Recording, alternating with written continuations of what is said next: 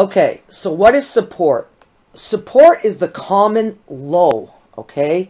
Support is the common low. We're going to be drawing these, and I'm going to take you over into the Thinkorswim charts and do some live demonstrations with you after I just explain these few things.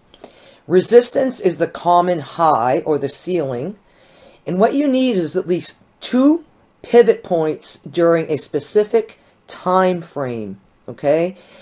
And it's always going to show a zone. It's going to be a zone. And the reason I have a picture of this kid on the trampoline, this is how I remember it, okay? The support of is the floor, which is the bottom of the trampoline, okay?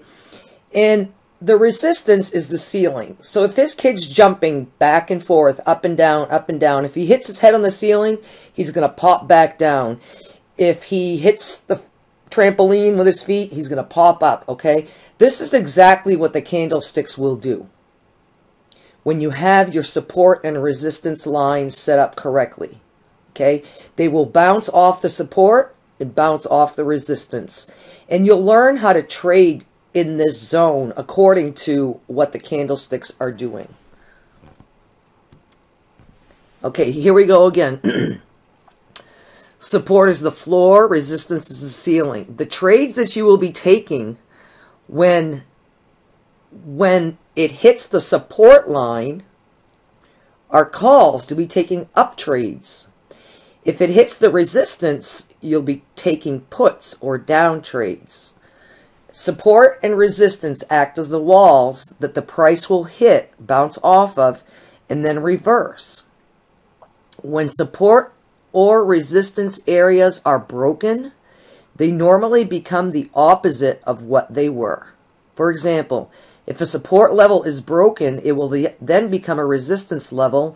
If a resistance level is broken, it will then become a support level. Well, what does all that mean? When I first read this 12 months ago, I was so lost I didn't have a clue. But it came with practice and really just trying to look at examples of what this really meant and watching the markets even for, you know, an hour a day and just watching what the markets would do when they would hit these lines. So we're getting into something a little more technical, so it's going to take patience and practice for you to understand this. But trust me when I tell you, you'll understand it. Your eye will become more trained as you look at this on your Thinkorswim charts as you go along. It's how do I explain it? It's just like anything else. I mean, you'll gain a visual perception of it in a better way as you see it on a daily basis, and it will make more sense. So we'll have a look at that in just a few minutes. So this is what I mean when I say that the areas have broken through. Okay, here's your support level right here.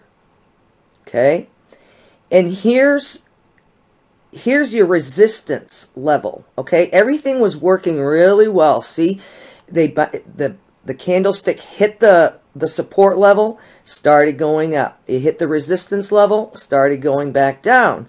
Okay.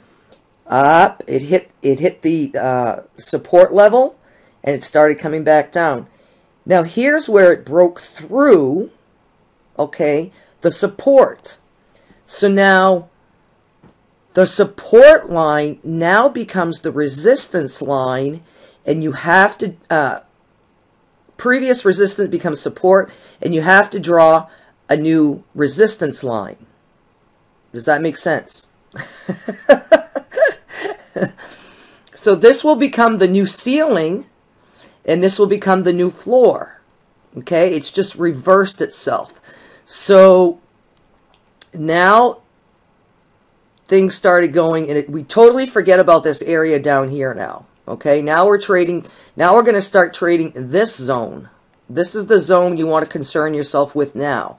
Okay, and you do that once the price breaks through, okay, that resistance.